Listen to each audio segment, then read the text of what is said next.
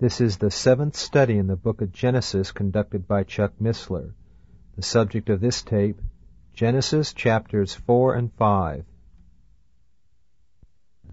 Well, let's just jump right in and let's open with a word of prayer. Father, we just praise you and thank you for this privilege of gathering together in the name of Jesus. We thank you, Father, for the word you've given us. We thank you for this opportunity to be here by your divine appointment to fellowship with you. And Father, we would just claim the promises you've given us that you would be in our midst. And we just ask you to open our hearts to understanding of your word, that we might behold Jesus Christ, that we might know better that which you have here for us. For we know this is a supernatural experience, Father, possible only by the great gift of your word and of your Holy Spirit. And Father, we would, above all these things, behold and fellowship with Jesus Christ, in whose name we pray. Amen. Well, last time we got through Genesis 3, and tonight, logically enough, we're in Genesis 4, the story of Cain and Abel. And I suspect that the story of Cain and Abel is one of the most misunderstood stories in Scripture. Because, as you can obviously gain from the style of what has gone on so far, is we're reading a very condensed account, a highly distilled summary. And in the simplicity of the story, we are spared a great deal of detail that, putting it another way, there's a great deal of presumption, if you will, on the part of the writer, that we have a grasp of the Scripture. Much of what we're going to gain from the story of Cain and Abel, we're going to gain as a result of our insight from Leviticus and from the book of Hebrews and elsewhere. Or putting it another way, as we progress from Eden and the predicament that Adam and Eve found themselves in, through the genealogies, through Noah, we finally come to Moses, and much of what God has ordained permanently becomes very visible in the laws of Moses. But much of what he ordained there had its roots in Genesis 3, not necessarily Exodus 20 or what have you. You follow what I'm saying? Furthermore, as we get to the New Testament, and the illumination of the Holy Spirit through the writings of Paul and others give us even further insight as to what the Mosaic situation is all about, and we gain insight into Genesis 2 and 3 and 4 from a New Testament disclosure. And now, with the benefit, and most of you in this room have at least some exposure, if not a great deal of insight, from a New Testament background as to what Genesis is really all about. And it's from that perspective that we can understand this strange story of Cain and Abel.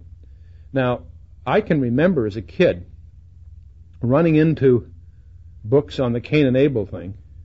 Let me go one step further. Actually, it was a little later when I was a little more mature in my reading. I ran into commentators, cynical liberalists, that said that the Cain and Abel story was an ancient tradition that somehow was typically Judaistic in the sense that the shepherds were better off than the farmers, because here was Abel, who was a shepherd, giving of his substance, namely a lamb, and here's Cain, who was a tiller of the ground, giving of his substance, namely the fruit, and God preferred the one over the other, and they tried to relate the story in terms of cultural traditions. An incredibly naive view of the story, but highlights the ambiguities and the questions. The story of Cain and Abel will first of all raise more questions than may appear on the surface. What was the difference between Cain and Abel? Was there some difference in their character? Turns out there wasn't. The difference between Cain and Abel was their offerings. And out of that we learn a great deal. Abel wasn't free of sin. So what's the big deal?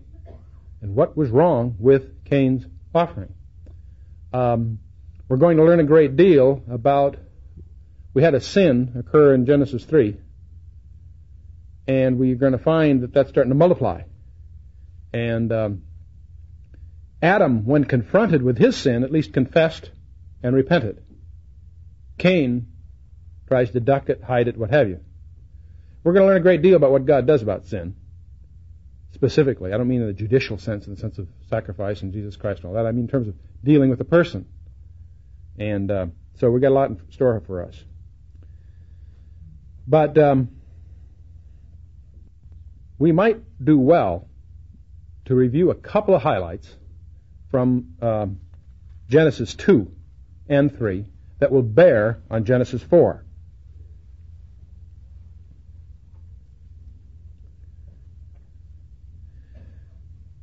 As you recall, in Genesis chapter 2, well, let me skip that. Let me just go on to Genesis chapter 3. When they were aware of their fallen nature, when they lost that first estate, this concept of them being clothed with light, their concept of them being in an existence that's totally different than ours. In verse 7 of Genesis 3:7, they sewed fig leaves together and made themselves aprons. They attempted to cover themselves with their own efforts. And that seems plausible and reasonable to the natural man. That's very normal, very natural. And one of the subtle issues that I think we talked about, but I want you to be sensitive to, is verse 21 of chapter 3. When God confronts them with the fact that they have been disobedient to His laws, to His rules, to His instruction, He does several things, one of which He curses the ground. We'll come back to that. The fact that the ground is cursed is going to be relevant to understanding Genesis 4. But He does something else in verse 21. It's very interesting. Take verse 20. Verses 3:15 through 3:19 is God pronouncing the curse. First of all, the proclamation of war against Satan in verse 15. And then He goes through to Eve and to Adam and pronounces the curse. After He's through at verse 19, Adam, in verse 20, calls his wife's name Eve because she was the mother of all living. Eve is a title, actually. Just as Christ is a title. But it also becomes his name, her name in this case. The mother of all living. What a strange time for Adam to name Eve. She wasn't named Eve up to then. Interesting, isn't it? Adam called his wife's name Eve because she was the mother of all living. How is she the mother of all living? Because she was the great-great-great-great-grandmother of us all? That's reasonable. She was. Is that what Adam meant? I don't think so. Because he does it in response to God's curse, which starts with a prophecy of Jesus Christ. And because she is to be the means for the redemption, she is the mother of all living. She's not the mother of all living in the sense of the mother of the elephants and the goats and the kangaroos and what have you, right? They're living, but that's not what it means. It means in terms of spiritually living. And in that sense, she's the woman of Revelation 12. And I think we hit that pretty hard last time. But at verse 21, for Adam also and for his wife did the Lord God make coats of skins and clothe them. And God is here teaching Adam 4 major lessons. That they need a suitable covering. And we need a suitable covering. That covering by our own works is unacceptable. Covering by their own works was unacceptable. Because the fig leaves wouldn't endure the elements and so forth? Nonsense. There's something else being planted here, and you can't really tell from this verse alone. It's from a perspective of the whole Scripture. We look back and we begin to realize what the seed God is planting here, the idea, what He's instituting. He's instituting the beginning of what we call the Levitical system. That they need a covering, that efforts to cover themselves will not avail, that God Himself would provide their covering by the shedding of innocent blood. Now that's a lot of ideas in one little sentence, and I grant you that casual reading of the book of Genesis, when you come across verse 21, that would escape you. Except if you're alert, why should God make them coats of skins. And it's perhaps too much to expect the casual reader first time through to pick up on all of this. But by the time you've gotten through Leviticus, the Torah, the rest of the other 4 books of the 5 of Moses, by the time you get through the New Testament and you realize what God is doing, this just glares out at you, because in this little hint we have a very, very broad institution, but you need to understand that institution to really understand what's happening in Genesis chapter 4. So God institutes the Levitical system. Now, one other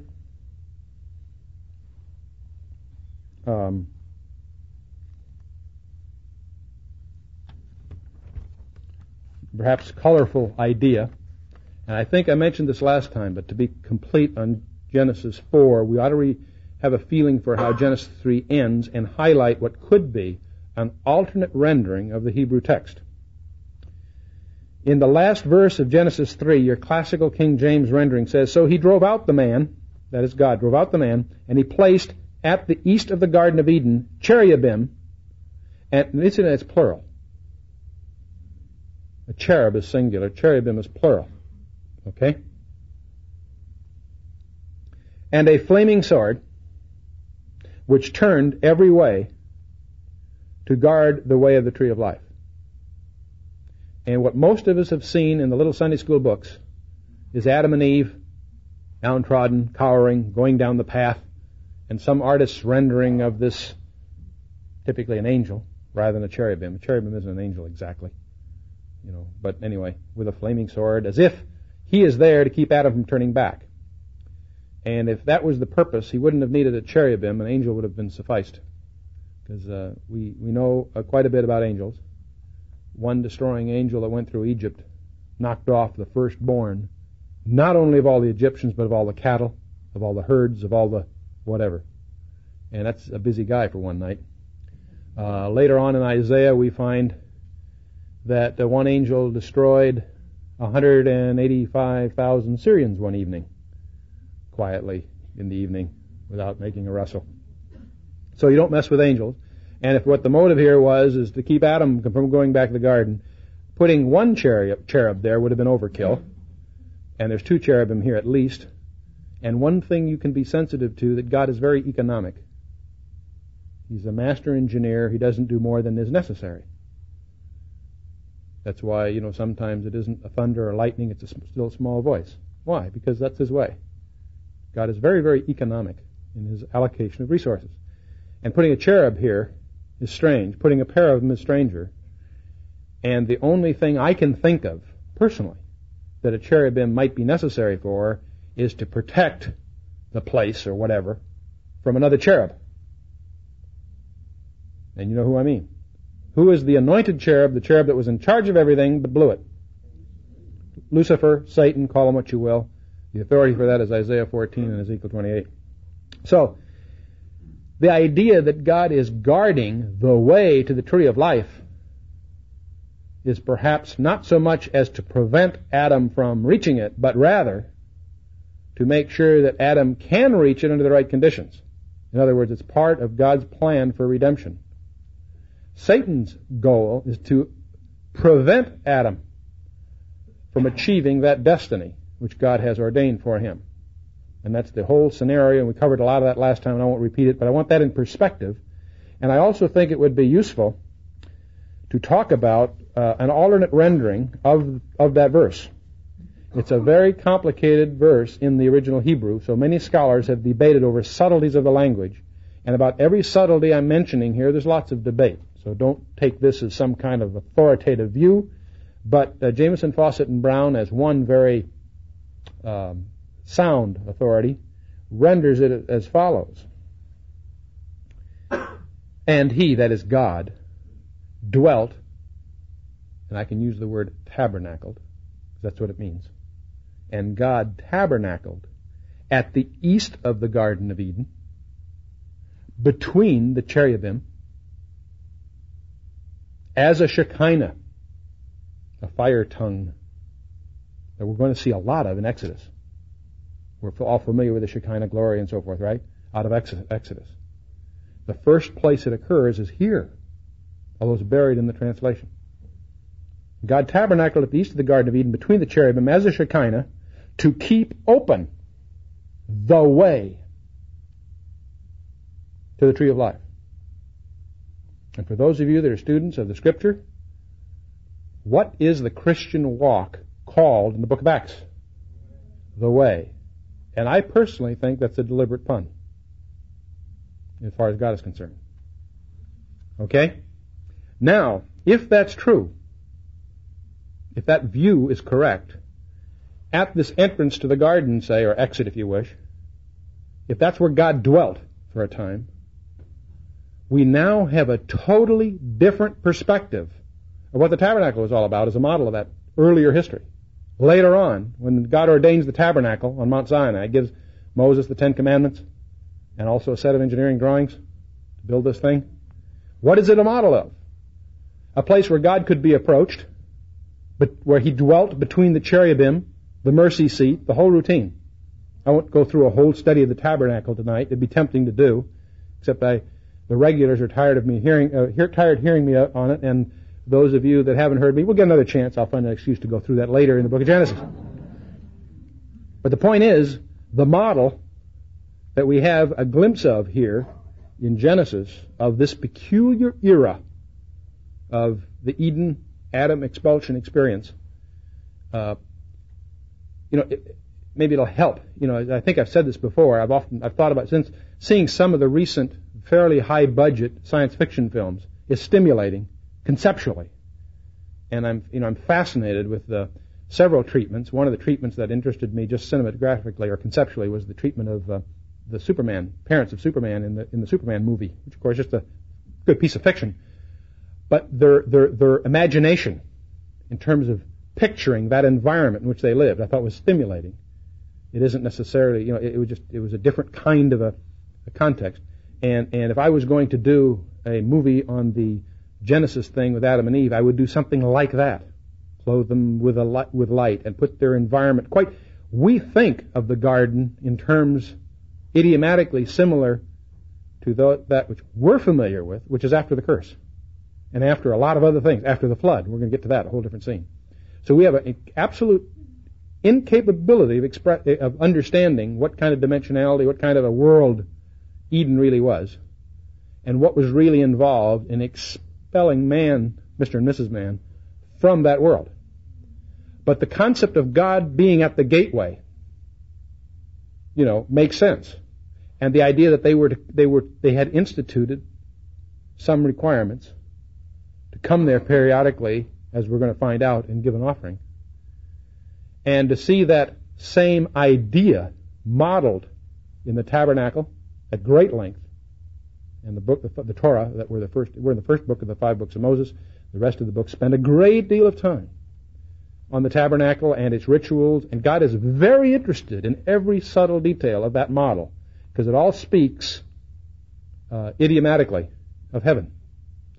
After the tabernacle, we find the temple, which is a model, a more permanent model of the same kind of a thing.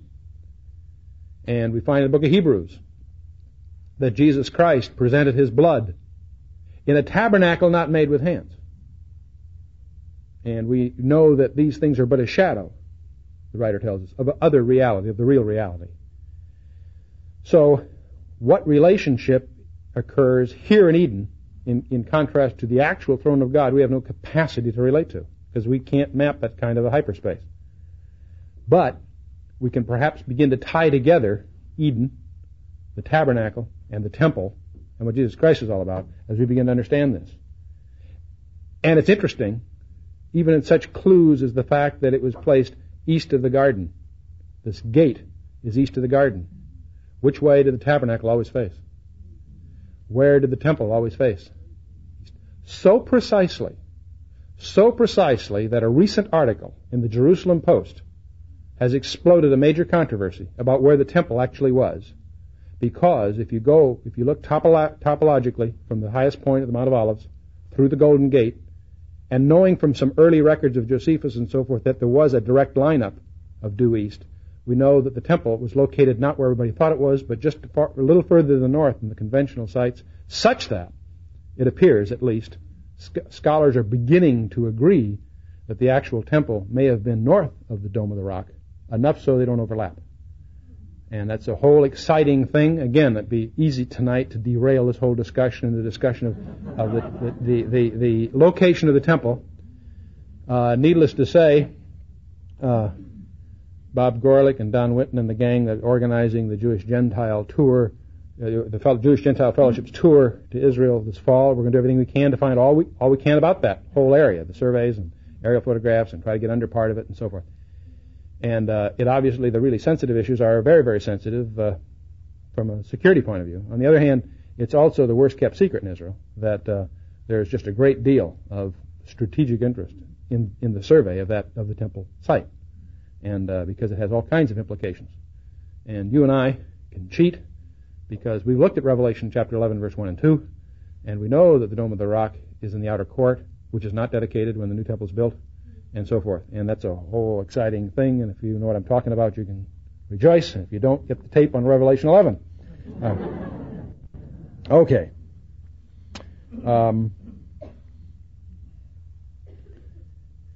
And I could we could spend time breaking down verse 24 and why they have certain verses, think they mean certain. Some of the words actually admitted several meanings, but the word placed there in the English is a Hebrew word which is 83 times translated to dwell or tabernacle. And if you really dissect the verse into alternate renderings, it can mean something quite different than the classical English rendering. Now, with that background, we're now going to plunge into the story of Cain and Abel. Before we do, you might think of some questions like, why do we have wars?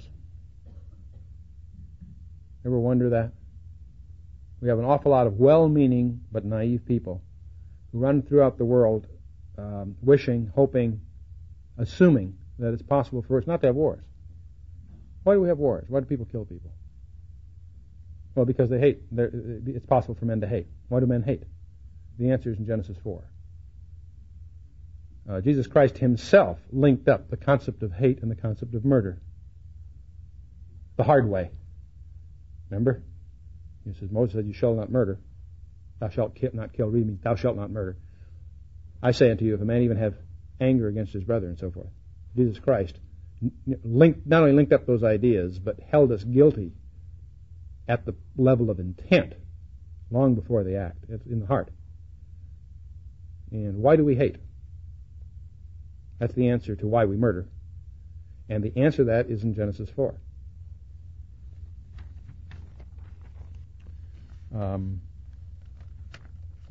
Okay, Genesis 4 verse 1, and Adam knew Eve his wife, and she conceived, and bore Cain, and said, I have gotten a man from the Lord. Now, this first, you can picture Eve. She has just gotten a chapter ago, although it might have been 100 years. We don't know the dating here, I don't believe. But she got a promise from the Lord that she was to bear the deliverer. Out of Eve was to come he who was going to be called the seed of the woman. That was to save the world, right? It's natural, girls, right? To figure, well, gee, that the first one out is probably it. And the word Cain means to be gotten, or I have gotten. And that's why she calls him Cain, because she has gotten a man from the Lord. And it's the same root from which we get the word begat. And so there's a possibility that she figured this guy was it. Certainly he was the firstborn. And the rights of primogeniture was probably very, very important, even then. The concept of the firstborn is an issue we're going to deal with throughout the book of Genesis. And God is going to give us some very interesting lessons about the rights of the firstborn all the way through. On the one hand, the rights of the firstborn carrying certain advantages and responsibilities. Alternatively, God himself, to prove that everything is by his grace, reverses it around. The non-firstborn often is selected over the others in several situations. So if you're a firstborn, it's a heavy trip as to what's in there. If you're not a firstborn, relax, because there's lots of, God gives Jacob a very interesting lesson in the rights of the firstborn. And we'll come to all that later. Verse 2, and she bore again his brother Abel. the word Abel might mean frail. There's some doubt about some linking of some of these words as to the probable etymological meanings or roots and so forth is very weak. There's some glimpses, we're not really sure, but it could mean frail. And but Abel was a keeper of sheep, but Cain was a tiller of the ground.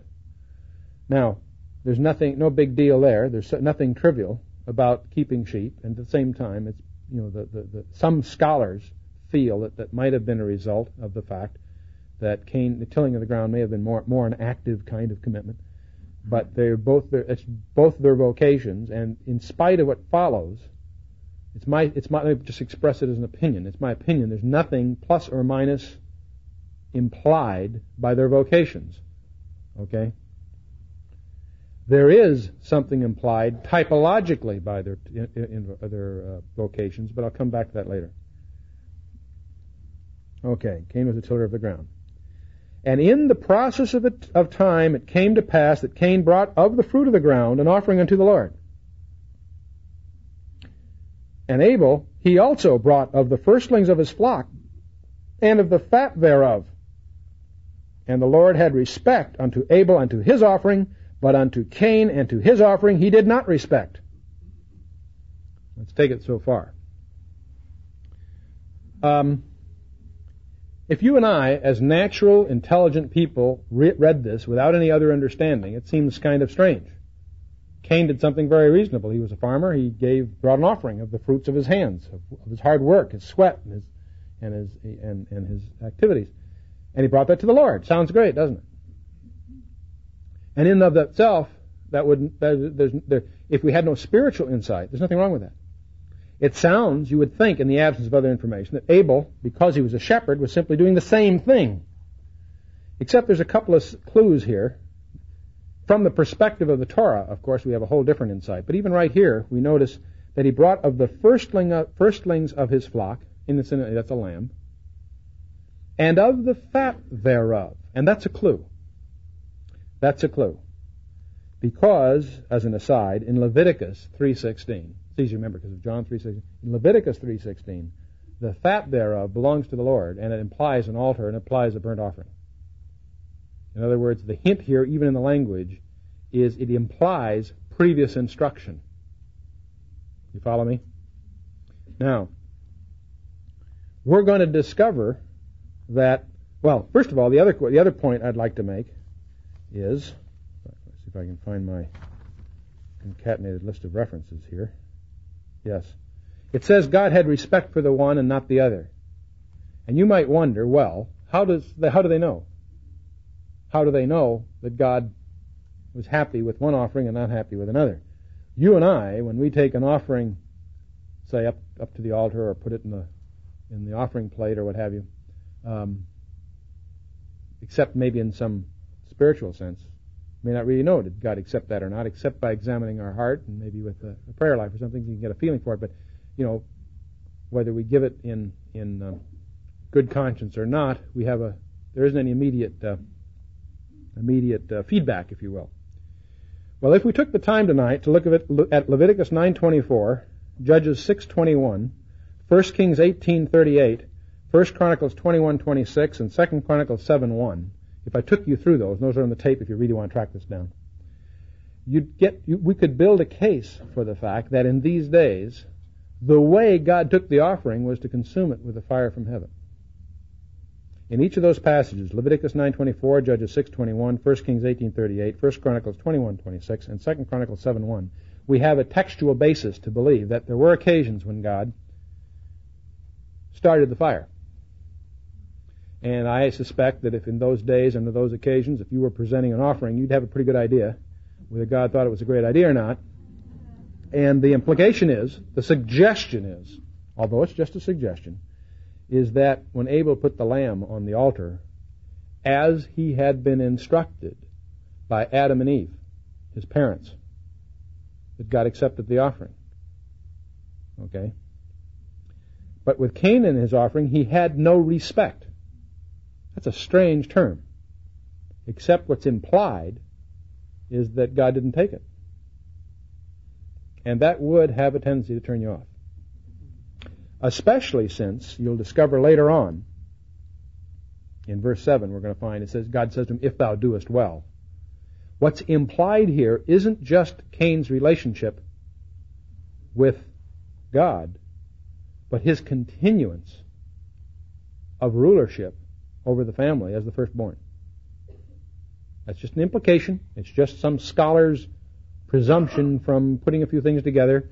I throw it out as just an idea that you can take or not.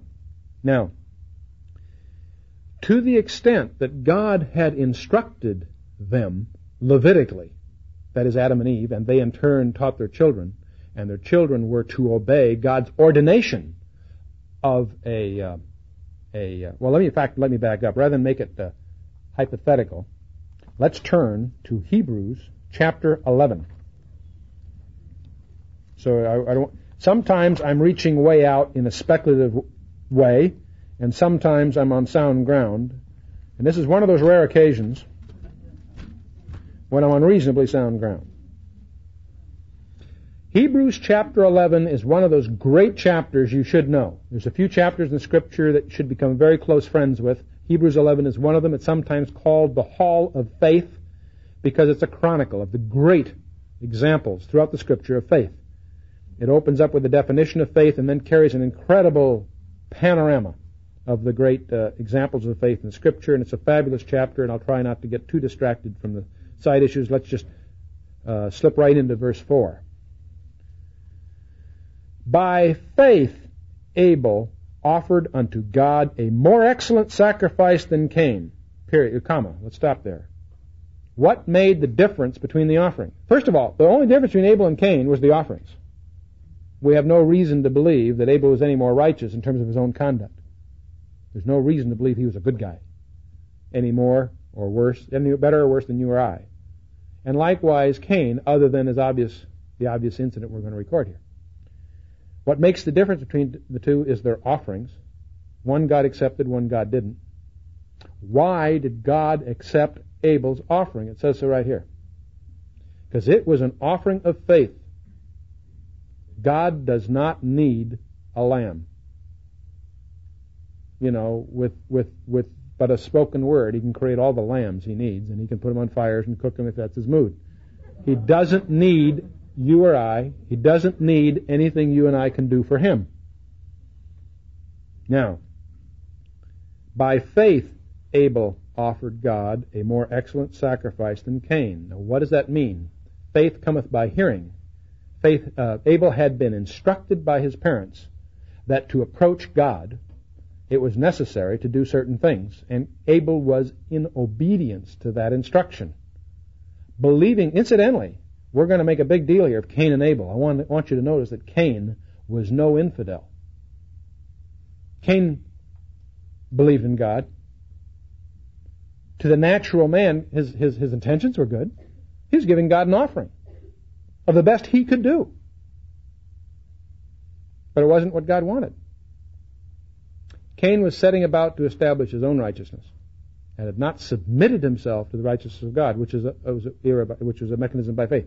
Nothing Cain or Abel could do anything about their predicament in terms of their relationship to God other than to accept the provision God was in the process of making for their sin, the sacrifice of Jesus Christ. And the coats of skin in Genesis 3, the offering of Abel in Genesis 4, and example after example after example, perhaps the most dramatic one in the Scripture being in Genesis 22, will teach us a great deal about how God views the history of the universe, and that the center of it is a cross at Calvary. And all these offerings, and all the Levitical detail ordained in the book of Leviticus and Exodus and all that, points to one thing, the crucifixion of Jesus Christ on the cross at Calvary for you and I. And Abel's offering appropriated the benefit of God's provision to himself by faith. It was an act of faith. Now, Cain's offering was not an act of faith. It was an act of self-righteousness. Cain is the father of all the Pharisees. The small p. All the Pharisees in this room, all the Pharisees that you've met in other faiths and denominations and churches, and so on and so forth. Trying to cover themselves with their own righteousness. The Pharisees were excellent law keepers, but Jesus Christ said to the Pharisees, he said to the Jews with the Pharisees in the back row, he said, except your righteousness exceed the righteousness of the scribes and the Pharisees, you shall no wise enter the kingdom of heaven. What a blow for the Jew. Their whole system was built upon keeping the law, the Torah, and all the rest. Cain was the father of all the Pharisees. Hebrews 11:4, by faith Abel offered unto God a more excellent sacrifice than Cain, by which he obtained witness that he was righteous. He obtained witness that he was righteous. Interesting. God testifying of his gifts, and by it, he, being dead, yet speaketh. We were going to come back to this later anyway, but I'll just pick it up here to save you the page turning. We're going to find God speaking to Cain saying, Abel's blood crieth from the ground. In one sense, Abel's blood was speaking then. In another sense, Abel's blood is speaking now, as Paul would have it here. Abel, he being dead, yet speaketh. And we're going to see by type that Abel represents something else whose blood still speaks. But let's go back to Genesis 4 and see if we can start. I'm going to further suggest to you, if you're going to get mystical about this, and of course before the hour is over I'll attempt to, Cain was offering God the fruits of a cursed ground. And theologically you could build a case that was insulting. Instead of submitting himself in obedience to the position that God had, or the program that God had laid out, Cain, unknowingly, probably, maybe in rebellion, but I wouldn't be a bit surprised if this was just a natural man doing it through ineptitude, doing that which he thought was right, instead of listening to what God's requirements were. So the fruit of a cursed ground was perhaps an insult. The shedding of blood was required, and that comes from an understanding of the sin problem. Okay, let's see what happens next. We're in verse 5. But unto Cain and his offering he did not respect. God did not respect. And Cain was very angry, and his countenance fell. And each one of these phrases can mean lots of other things that you can read between the lines, but rather than belabor this, let's keep moving. And the Lord said unto Cain, that in itself is interesting, there's communication taking place here. Why art thou angry, and why is thy countenance fallen? If thou doest well, shalt thou not be accepted? And if thou doest not, sin lieth at the door, and unto thee shall be his desire, and thou shalt rule over him. Over whom? Abel. See, from this passage we get the insight that part of what was at issue here is, for as long as Cain was in fellowship and following the program, he was in charge. And what's driving Cain up a tree is that his offering is not being accepted, and yet if he doesn't get standing, he no longer will rule over Abel. See, there's more here than just a little envy or jealousy, although that's a big part of it. Okay, verse 8. Cain talked with Abel, his brother, and incidentally, in a couple of the versions of the Torah, it's implied that it was Cain's suggestion they go out in the field and discuss it. Okay. And in this rendering, which is I think in conformance to the oldest text, that isn't quite as clear. But the suggestion, there is actually a phrase added in some of the ancient texts, which the import of which definitely implies premeditation on Cain's part, as opposed to it's murder in the first degree rather than second degree in the idiom of our society. And I think most of us would take for granted it's a premeditated situation. But there are some passages in some of the ancient texts that remove any doubt about that, but that's a detail. Cain talked with Abel's brother, and it came to pass when they were in the field that Cain rose up against Abel, his brother, and slew him. So this is the second murder in the Scripture. It's often recounted as the first murder, but that ignores the suicide of Adam and Eve in terms of their act before God and under the enticement of Satan. Satan was really the first murderer, and my authority for that is John 8, where Christ identifies him as such. He was a murderer from the beginning, he says. Right? A detail, but it's fun on a Bible quiz. You know? There's a lot of those in Genesis I'll throw out if you're ever in these parties. One thing, when Christians get together, you can have a lot of fun with playing biblical charades and stuff, and that can be wild. But one of the questions, if you ever get in one of those things, is we're going to get to Methuselah, who was the oldest man in the Bible, yet he died before his father, and that's going to be fun. We'll get into that in a little bit here. Okay. Okay. The Lord said unto Cain, "Where is Abel thy brother?" Now, is that God didn't know? No, it's obviously a rhetorical question to raise the issue. And Cain lies, of course. He says, "I know not. Am I my brother's keeper?" And that phrase is echoed through the entire memory of mankind as a question that you and I need to ask ourselves continually. Am I my brother's keeper? Was Cain his brother's keeper? I mean, the question isn't explicitly answered here, is it? Was Cain his brother's keeper? Absolutely.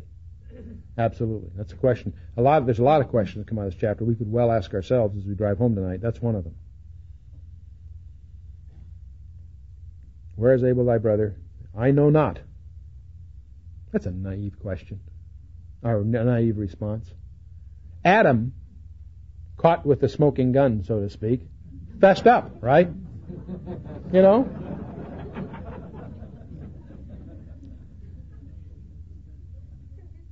Cain says, "I know not." I don't think any of us would do half the things we do if when we did them we were aware of the fact that we don't have any secrets. God knows, and He's the only one that counts. He's the only one that counts, and He knows everything we do. But it's when we lose a consciousness of that we really act stupidly. And Cain here, I don't know. What a bunch of nonsense. Am I my brother's keeper? In verse 10, and he said, "What hast thou done? The voice of thy brother's blood crieth unto me from the ground. And now art thou cursed from the earth, which hath opened her mouth to receive thy brother's blood from thy hand. When thou tillest the ground, it shall not henceforth yield unto thee its strength. A fugitive and a wanderer shalt thou be in the earth.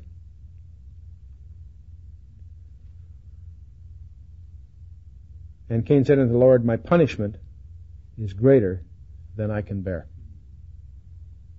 Behold, thou hast driven me out this day from the face of the earth, and from thy face shall I be hidden. He understands that. Notice that?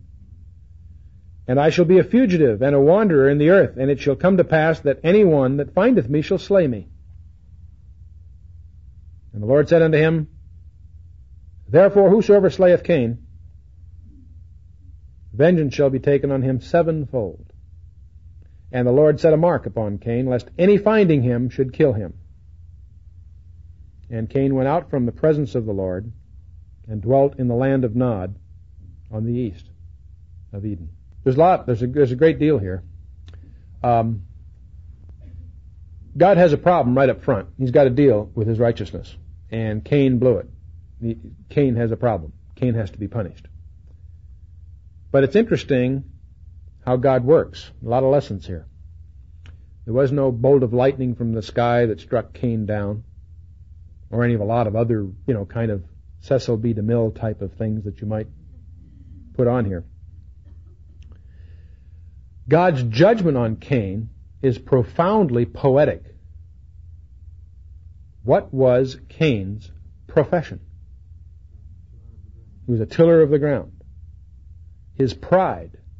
Our pride comes from our work. And that's where God reached him. the ground would no longer yield to Cain. So that in itself is interesting how God works. And yet, even though Cain is to be punished, do you notice that God reserves the judgment on Cain to himself? He doesn't seek, at this point, for a relative to come and avenge himself. God is going to institute capital punishment in chapter 9. We're going to get to that. That's a whole different subject, because we're going to be under the era there of government. And God has much to teach us about what human government is all about. We'll get that in chapter 9. And the administration of capital punishment was part of what God ordained in terms of human government. But we're not talking about that here. Vengeance is mine, saith the Lord. God nowhere advocates individual action. The idea of a relative. And can you imagine Cain's fear? Everybody on the earth was a relative. Okay? Everywhere he'd go. There are many estimates, by the way. We're going to get into this when we get to the flood. Most scholars that I've read that seem to rationalize, they think there was at least 120,000 at the time, depending on if you take a look at, it gets very complicated because you have to make some assumptions. And your range of assumptions, any model you make, mathematical model of projecting population, is extremely sensitive on the range of childbearing, but the extreme longevities, and we're going to get into this later in the study, the period prior to the flood, these extended longevities provide for a very, very incredible duration of creativity and the size of families and stuff. You get in some assumptions and you take a few generations. It turns out you get an awful lot awfully fast. And so assuming at least 100,000, maybe many times that number, at the time of Cain is very reasonable when you really examine it. We tend to look at it naively because we only know Cain and Abel and Seth and a few. Later on, we're going to discover that there were many sons and daughters. So much so, that's exactly what Cain's worried about, is that there are scads of people out there that are all relatives, and they're going to all hear the word. And he's in deep trouble because everyone he meets will have one of two reactions, anger and hate or fear, both of which can result in his death. So he's pretty shook up about that. What does God do? God makes a mark on Cain. And even in that, we don't know what the mark is. Everybody's got a theory. The books are full of speculation. The answer to that is we don't know what the mark on Cain was. If there was a mark on Cain, the language might mean that there was a sign given to Cain.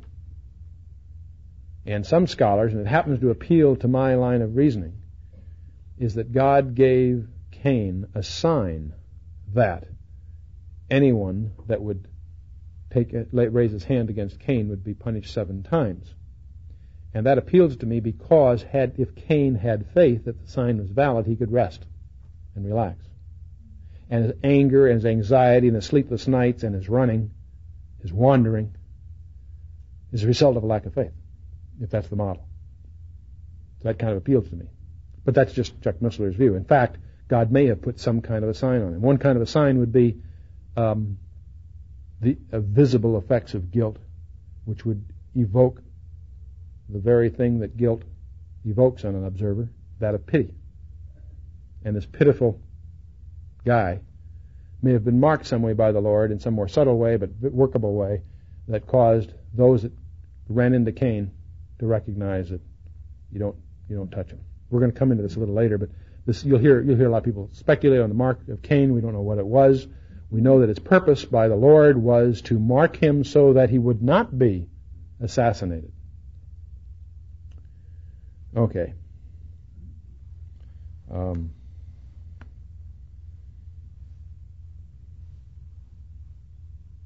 Question, why did God want him not killed?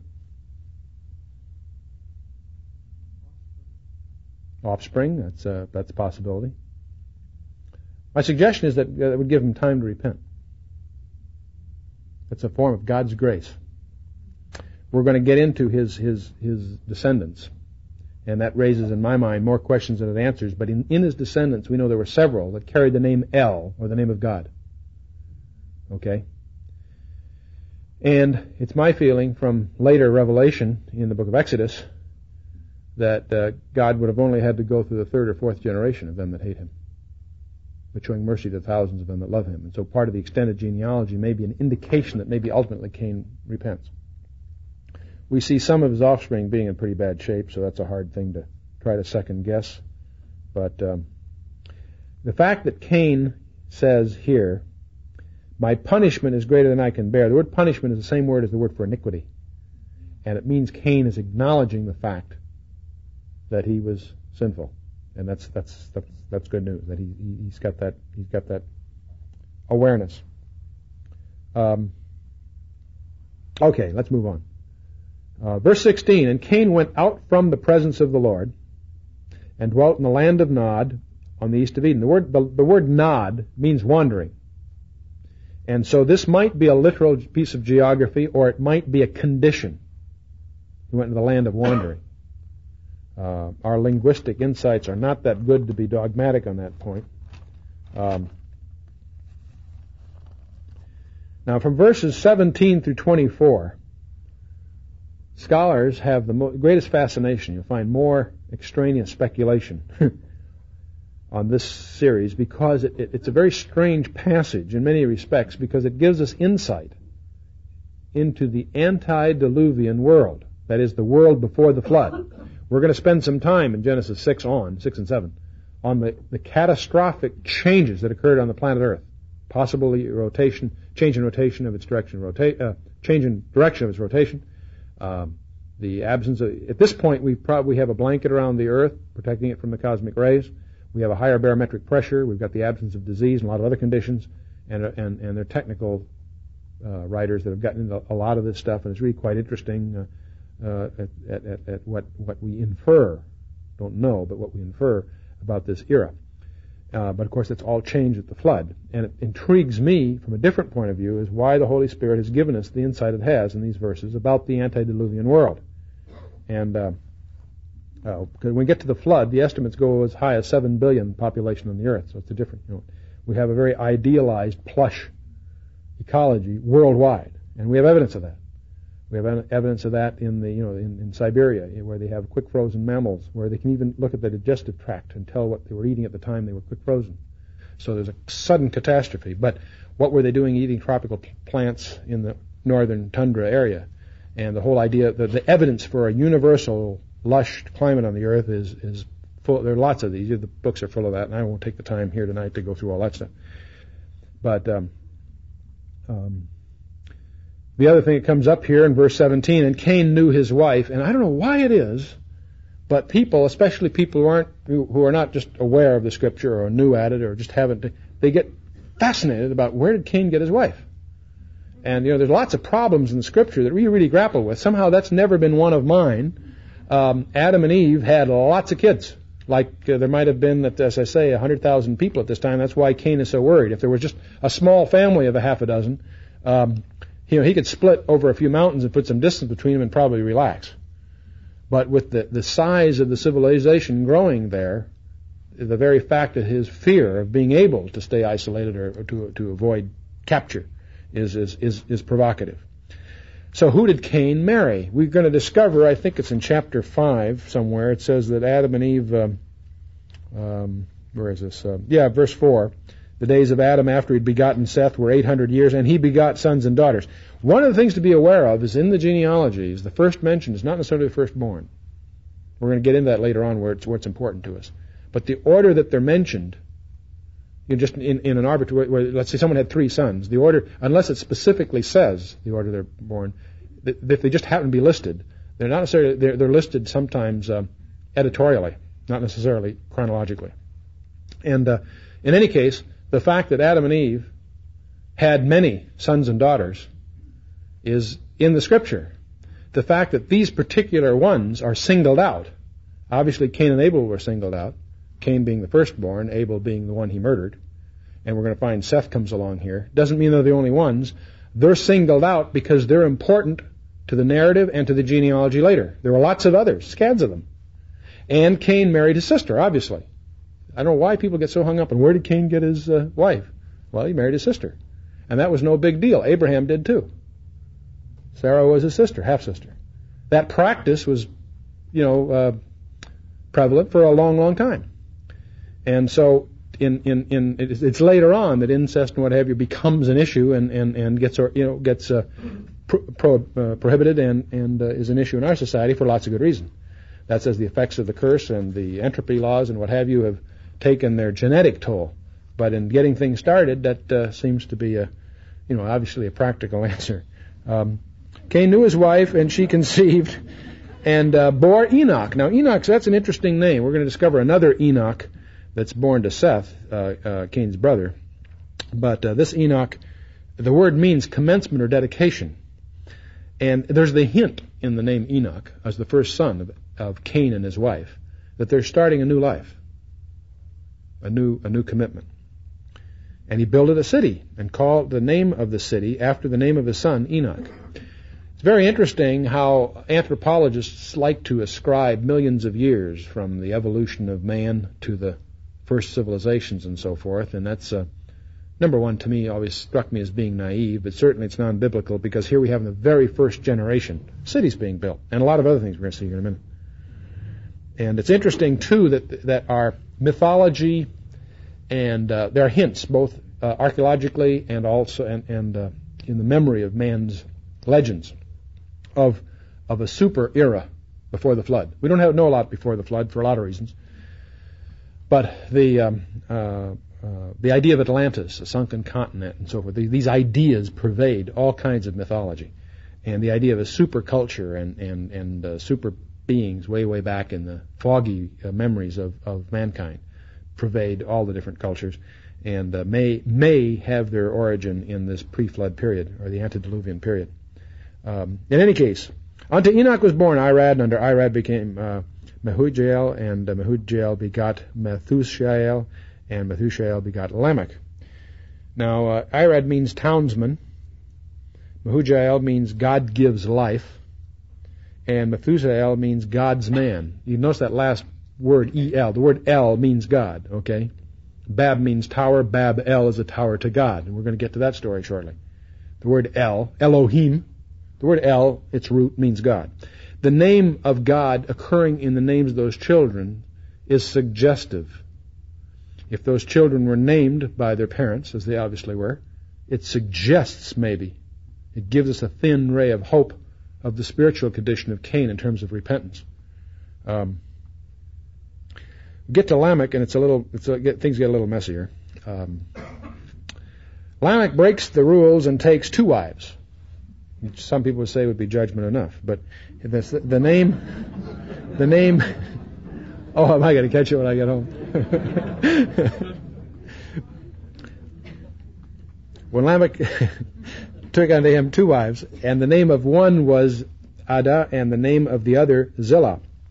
Now Ada bore Jabal, and Jabal, by the way, means wanderer, interestingly enough. And he was the father of such as dwell in tents, and such as have cattle.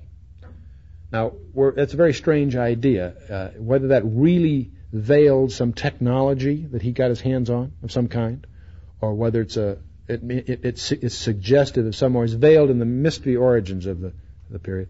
And such as have cattle, and by that cattle is a term here not just meaning cow like cattle, but flock or herds of various kinds of animals. It's a broad term.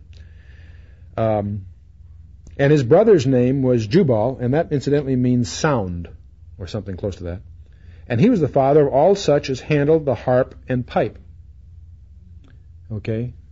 And so the suggestion here is that Jubal apparently excelled in acoustical technologies of various kinds, developing musical instruments, and out of him coming a whole thing. And it's interesting that this origin is in the second generation after Adam. Zillah, she also bore Tubal-Cain. Strangely enough, we have no one's really quite sure what that name means. For a lot of it, just doesn't. It's not clear. An instructor of every craftsman in bronze and iron, and the sister of Tubal-Cain was Naamah. Now, Lamech said unto his wives, Adam and Zillah, Hear my voice, ye wives of Lamech, hearken unto my speech. For I have slain a man who wounded me, and a young man for hurting me. If Cain shall be avenged sevenfold, truly Lamech 70 and sevenfold. Now this is the first poem in the Scripture. The audience was a little restricted. It was to these two gals. Lamech apparently he had the advantage of one of his sons who was a craftsman in iron and bronze. And the suggestion here is that he was thus able to fabricate weapons. It's also interesting that I have slain a man who wounded me, and a young man for hurting me. So this is a macho declaration. And it's a little strange that he's announcing all this to his wives, so you sort of get the impression that it's a warning to them to behave. Okay? So you can draw your own inferences of this if you really want to, play with that verse. What's interesting to me is verse 24, if Cain shall be avenged 70-fold. See, the word about Cain was widespread. You see, everybody got the word somehow. That you don't lay a hand on Cain, because if you lay a hand on Cain, you catch it 7 times. All right? And it's interesting, the antediluvian civilized view was that if Cain shall be avenged 7-fold, Lamech shall be avenged 70 and 7-fold. Now, if you're a mystic, and you feel that the Scripture has a single author, then you're not uncomfortable. It's taking a springboard from 70 times 7 and getting a New Testament view. Or putting it another way, did Jesus Christ have this in mind when he was asked, how shall I forgive my brother 7 times? He says, 70 times 7, right? And what's he doing? He might be quoting Genesis 4:24 with a twist. Okay? Possibility, I'll leave it to you to, get comfortable with that one way or the other. Birth of Seth, Adam knew his wife again, and she bore a son and called his name Seth, for God, said she, hath appointed me another seed instead of Abel, whom Cain slew.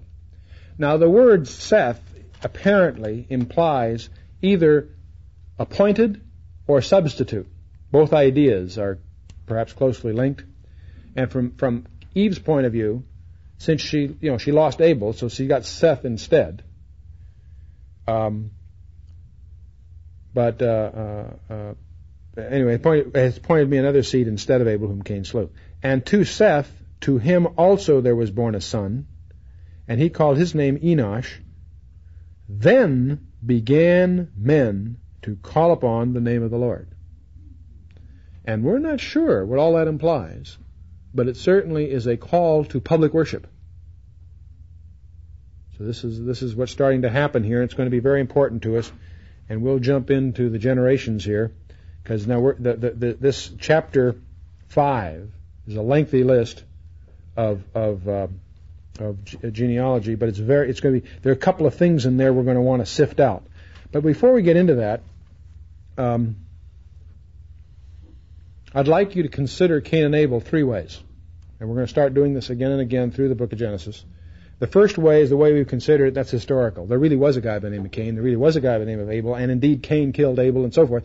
And I don't want anything I say subsequently to cloud the fact that really happened historically. There really was a Cain, and he really did these things. So don't misunderstand me. And we've gone through this part of it, and I'm going to call the historical view. And it's valid, it's real, we know that for sure. I'd like you to consider, though, something else that the Holy Spirit might have for us here, and that's to look at Cain and Abel representatively, or as types. And I'm going to suggest to you we have the lost and the saved in view. And I'm going to suggest to you that both of them were children of fallen parents. Both of them were born outside of Eden. They both were judicially alienated from God. The one that was lost attempted to approach God on the basis of their own works and their own merits. His own merits, Cain. The other one approached God on the basis of faith in God's finished work, ultimately in Jesus Christ. They were both taught the death of a substitute, the need for a suitable covering by death, that their own works were not acceptable, and that God would provide the answer. Cain represents the natural man, and he comes to God on the grounds of his own personal worth. I'm as good as the next guy.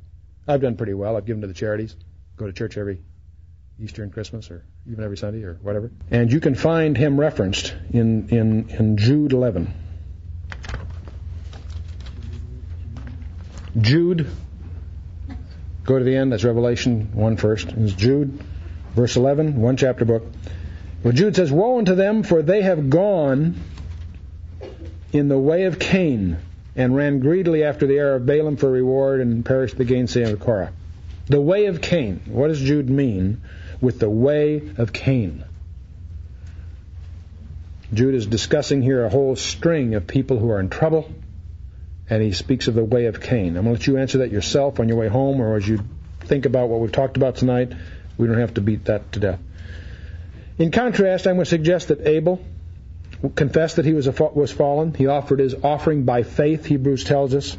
It was a slain lamb, and it was the shedding of blood that was involved. He was acting on faith.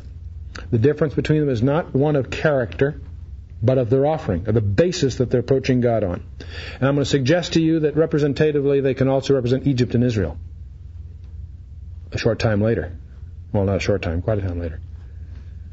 And the only difference that the destroying angel, as he went through Egypt, saw was that some of the household had blood on the doorposts and some didn't. It wasn't that they were Israeli or Egyptian.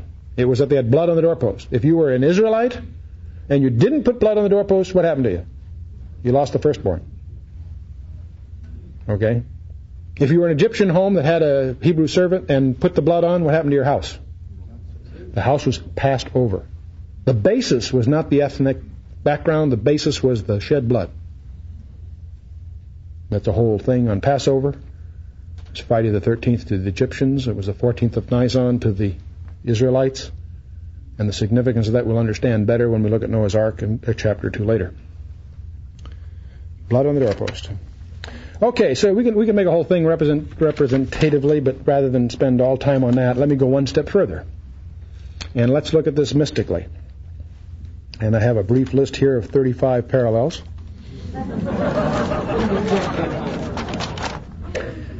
And I think you'll follow me as I go, so you don't have to take notes. If you're really interested in, if this sounds like it makes sense to you, do it yourself and make your own list.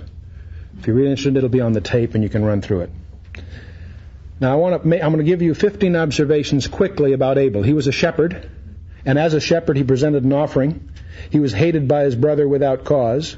He was slain because of envy, and he did not die a natural death. He had a violent end by his brother, and his blood cried from the ground. Let's talk about his offering. It was presented unto God, Hebrews 11:4, by faith. He offered the firstling of the flock, that is a lamb, by faith, which honored the will and the word of God. His offering was excellent, Hebrews 11 tells us. God had respect, that is, he accepted the offering, we know from the Scripture. He obtained a witness that he was righteous by that, Hebrews 11 tells us. God testified of his righteousness, and his blood still speaks to us, Hebrews 11 tells us, right? Now, let's talk about our Lord. He was a shepherd, right? As a shepherd, he presented our offering, John 10:11 tells us. He was hated by his brothers, John 15:25 tells us. He was delivered for envy, Matthew 27:18 tells us. He did not obviously die a natural death, Acts 2:23 says he was slain by wicked hands. He was crucified by the house of Israel, Acts 2:36, that is, he met a violent end by his brothers. His blood cries from the ground, and of course his murders were punished in Mark 12:9. He presented himself as an offering to God, Ephesians 5:2. He was, of course, the Lamb, and you can take lots of verses there. Take 1 Peter 1:19 as an example. He was offered by faith, Hebrews 10:7-9. We'll cover that. He was a more excellent offering, Ephesians 5:2 again, a sweet-smelling savor, and so forth. God had respect for this. How do we know? He was seated at the right hand of God afterwards, right? That's pretty good testimony. Hebrews 10:12. Abel obtained a witness that he was righteous. And we got at least several to Jesus Christ. One was the centurion at the foot of the cross. Another was none other than Satan himself in the person of Judas, who testifies to his innocence, his righteousness. And God testifies to Abel, and as far as Christ is concerned, his testimony was as raising from the dead, according to Acts 2:32. And of course, his blood now speaks, as Hebrews 12:24 highlighted to us. We're making it. Okay, let's talk about Cain. A little more complicated now. If Abel was the Lord, who's Cain? Well, Cain may turn out to be, and this is stretching it one step further, and this you may relate to this or you don't. This is not something you prove or disprove. It's something you either sort of see or you don't, and that's fine. Cain was a tiller of the ground. Let me give you a handful of these things. He was a tiller of the ground. He rejected God's offering. He chose his own by himself, his own form of offering, and it was the result of his own labors, which in turn was rejected by God. Okay? And God gave him a privilege to rule over his brother, but he forfeited that privilege. So instead of ruling over Abel, he had to flee, right? He was slain. It was envy that delivered him up. God charges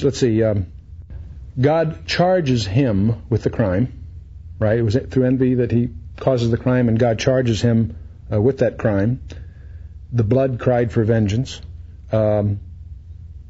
Because of the shed blood, God puts a curse on Cain.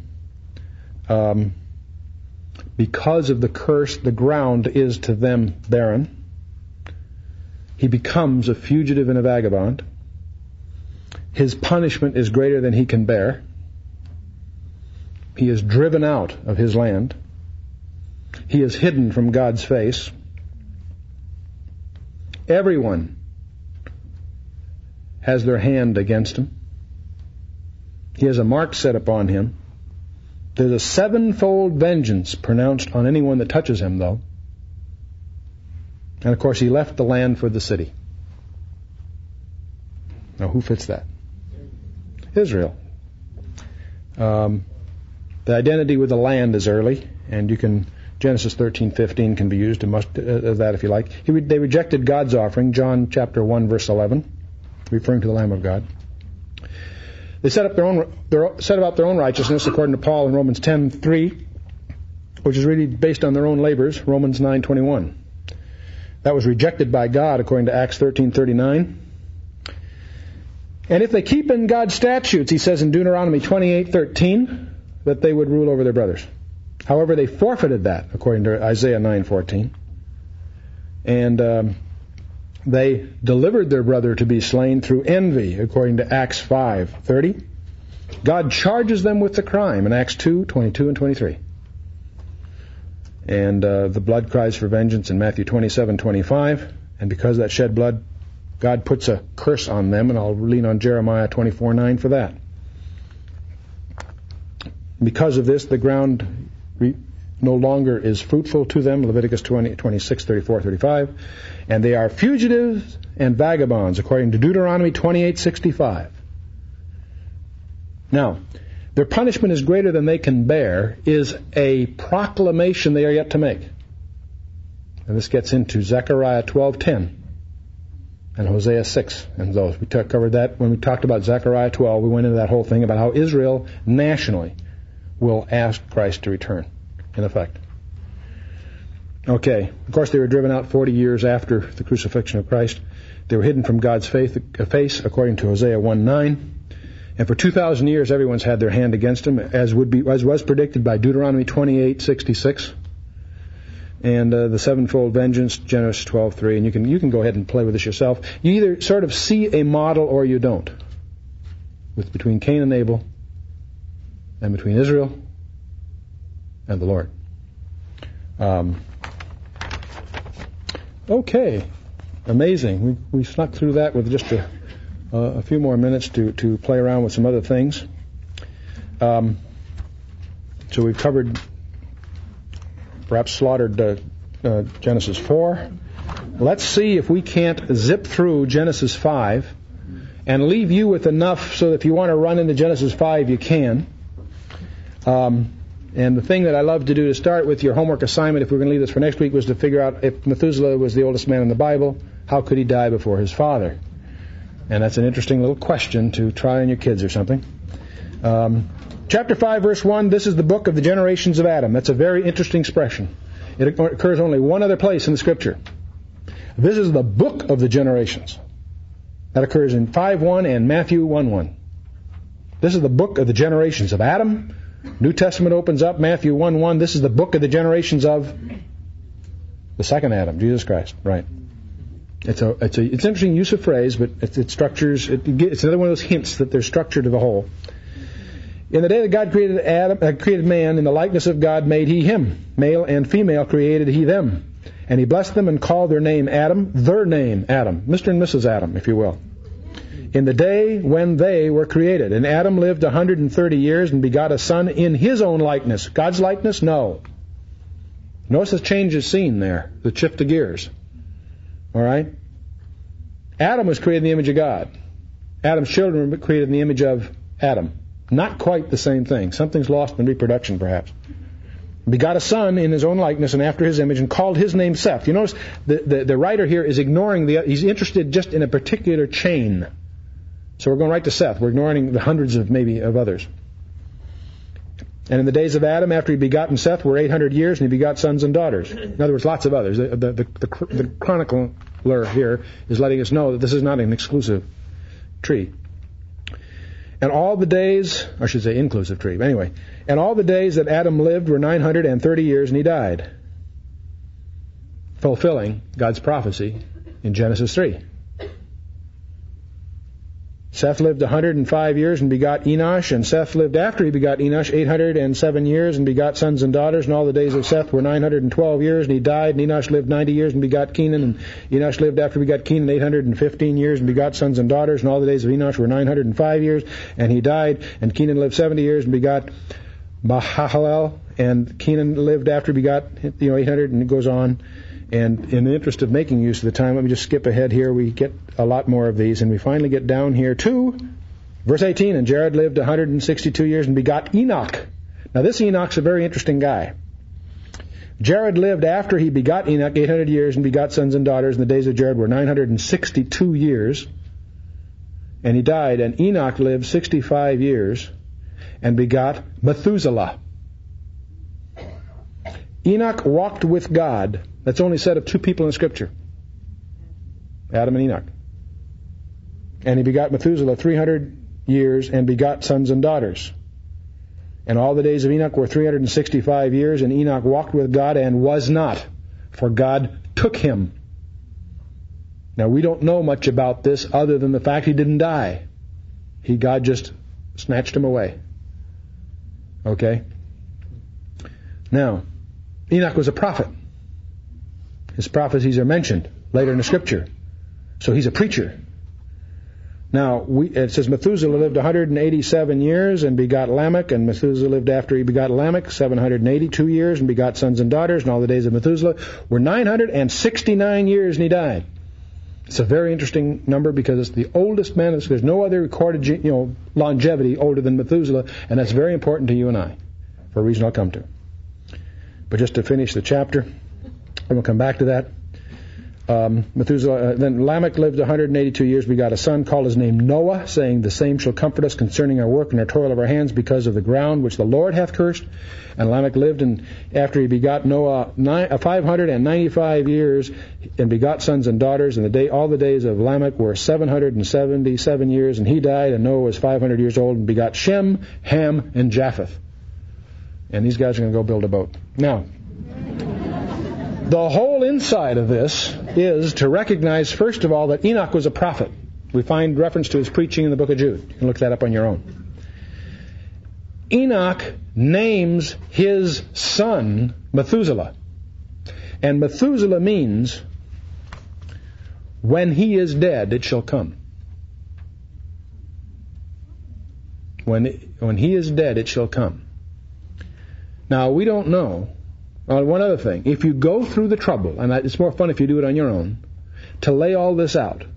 Lay out a little chart, and when someone was born, and how many days the next guy was born, and how many, overlay. First of all, you'll discover that there's only 2 generations between Noah and Adam, because one of the sons, I forget which one it is now, I forgot to refresh myself, one of the sons of Adam lives long enough to overlap.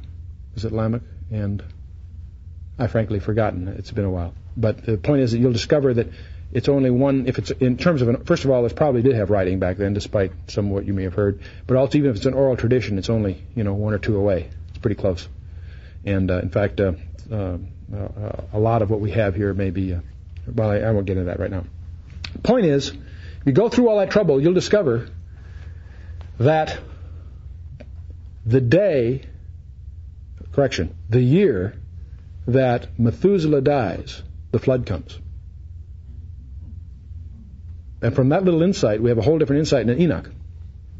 Enoch was a prophet. He walked with God, and we know elsewhere that he pleased God. There's only two people in Scriptures that pleased God. Who's the other one? Jesus Christ. And he always has preeminence, and he says he always pleased God. We don't have evidence that he always pleased God. Anyway, Enoch was apparently given a revelation. And when his child was born, he was given a revelation that he names the child, because God told him, as long as that child shall live, the earth will be spared from judgment. But that the flood was coming. Enoch knew that. Now, it's interesting. Can you imagine Enoch, first of all, preaching to an unsaved world? Can you imagine how he felt every time the kid got a cold? Right? And yet, so Enoch becomes sort of God's timepiece. And as long as Enoch is alive, Methuselah, as long as Methuselah is alive, everything's cool. But 1 year comes by when Methuselah dies, and that's the year the flood came. Overlapping this by, I think, as much as 120 years, Noah and his guys are building a boat.